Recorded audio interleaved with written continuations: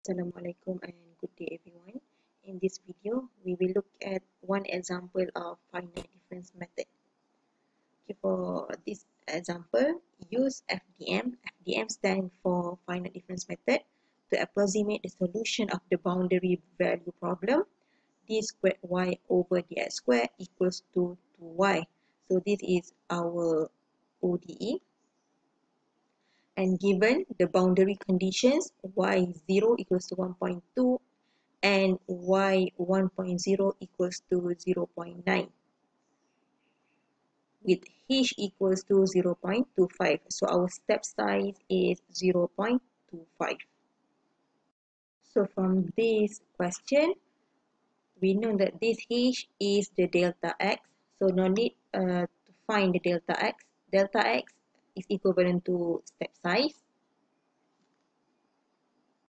From the boundary conditions given to us, this one, we know that our x value start from 0 until 1.0, until 1. If this is x value, x naught, x naught, x n. Okay, 1 is the last value for x. And the step size, the delta x, the h value is equal to 0.25. So x1 is 0.25, x2 is 0.5, x3 is 0.75. Then from these boundary conditions, we know that when x not equals to 0, y not equals to 1.2. So y naught is 1.2. Okay, and when xn equals to 1, this is our xn, yn equals to 0.9. So basically this n is 4.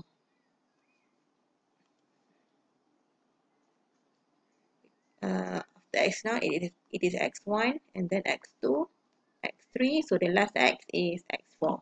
So when x4 equals to 1, y4 equals to 0.9. So from this question, we need to solve the boundary value problem, meaning that we need to find what is the y values when x equals to 0.25, when x equals to 0.5, and when x equals to 0.75. So we need to find the value of y1, y2, and y3 by using the finite difference method. And from my number line here, these are the interior nodes. So when x1 equals to 0.25, this is the first interior node. And at x2 equals to 0.5, it is the second interior node. And when x3 equals to 0.75, it is the third interior node. Okay, next step,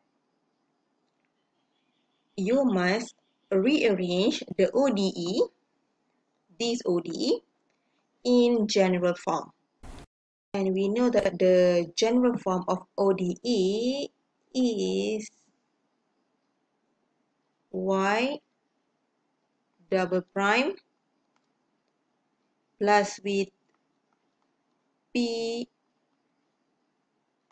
y prime plus with q y equals to r I.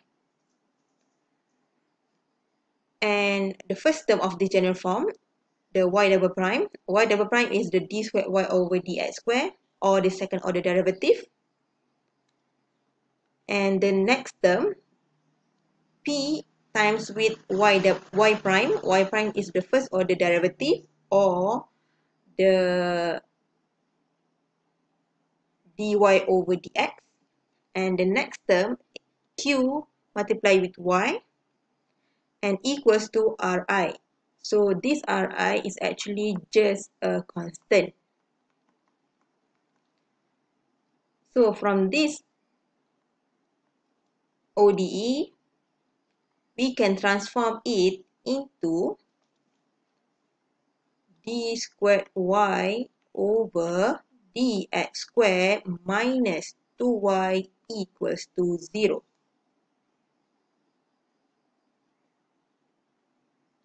Okay, and then the first step,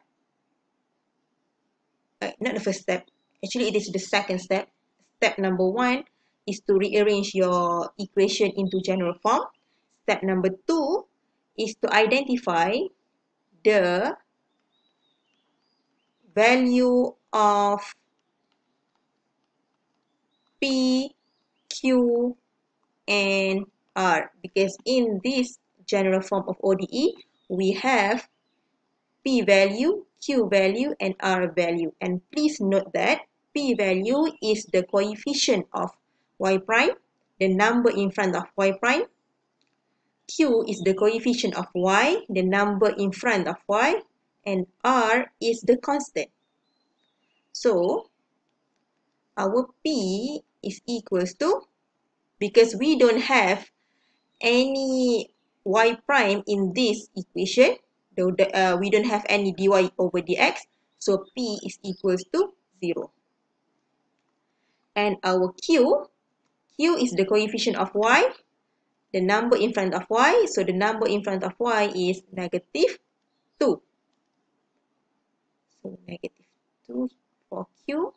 And R is the constant, and our constant now is 0. So R equals to 0. Okay, the next step is to substitute value of P, Q, R, and delta X into finite difference method formula. So what is the finite difference method formula? So this is the FDM formula, and no worries, this formula will be given in final exam. So no need to memorize this formula. And please note that in this formula, the Pi is just P value. Qi also just the Q value. And Ri also just the R value. You can omit the I subscript in P, Q, and R terms. Okay, so 1 minus delta X. So our delta X is the step size, because this H is given in the question, so no need to find the H value. So H is 0.25. So 1 minus 0.25 over 2 times with P. So P is 0.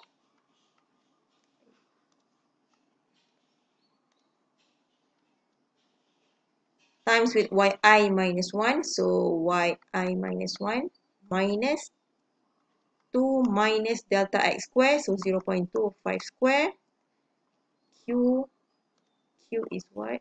Q is negative 2 times negative 2 times with yi plus 1 plus 0.25 over 2 times with P. P is 0. Yi plus 1 equals to 0.25 square times R. R is 0. Okay, and then you need to simplify. So this one becomes 0. And this one also becomes 0.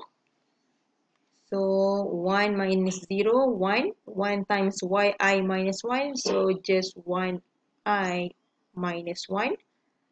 Minus with 2.125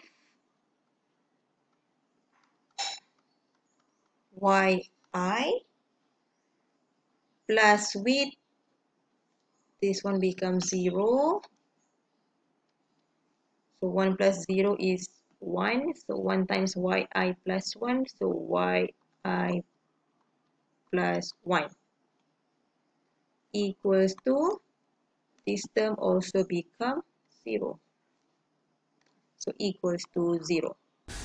The equation right here will be used to find the equations at each interior node. So what is our interior nodes? Our interior nodes is this one. When x equals to 0.25, x equals to 0.5, and when x equals to 0.75. So the next step is to find the equation at each interior node.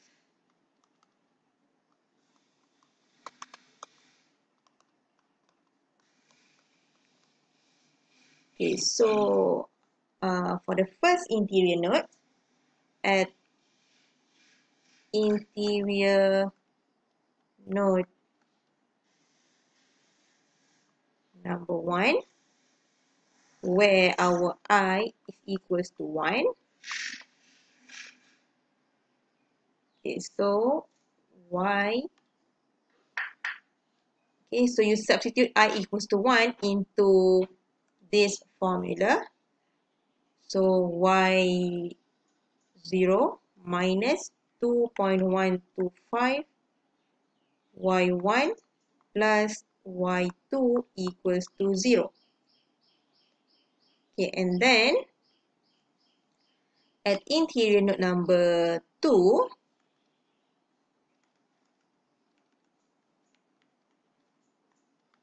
where I is equals to 2, at this is interior node number 2, this is interior node number 1.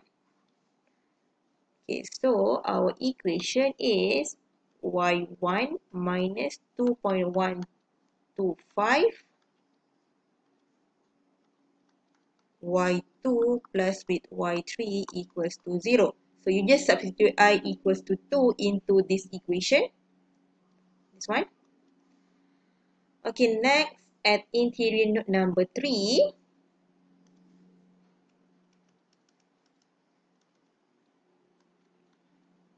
where I equals to 3. So this is interior node number 3.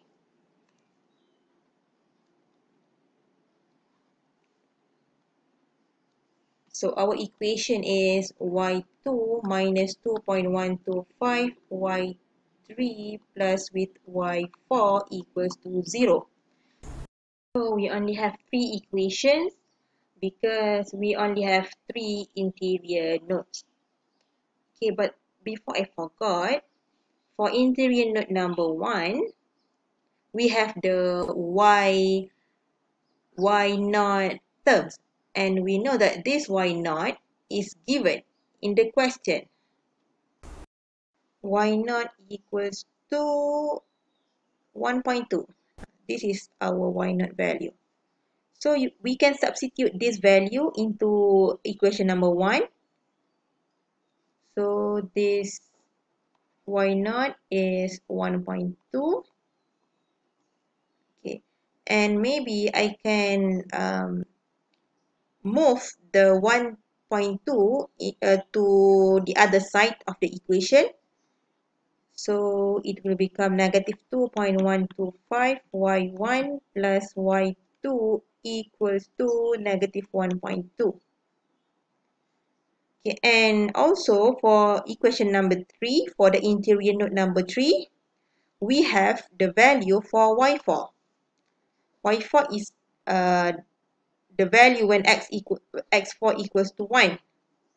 This is our y4. So y4 equals to 0.9. So we can substitute y4 equals to 0.9 into equation number 3.